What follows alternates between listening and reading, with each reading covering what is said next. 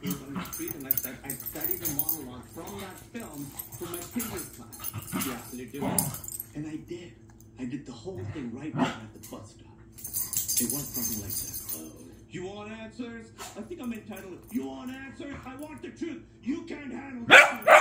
Son, we live in a world. Walls need to be guarded by men with guns. Who's gonna do it? You, Lieutenant Weinberg. I have a. I'm sorry. Are you gonna do the whole thing? Yeah, I was gonna do the whole thing. I think it's worth it. I have a greater responsibility than you can possibly fathom.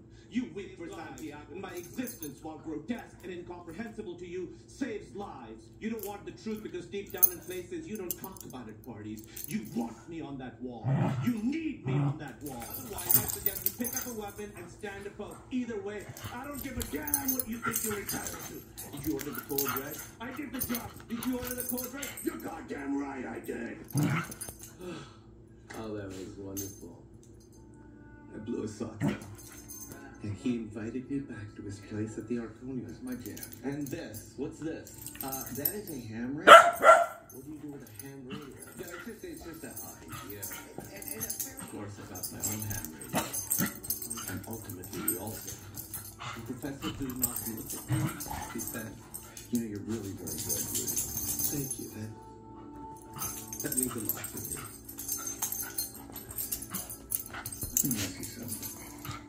If you're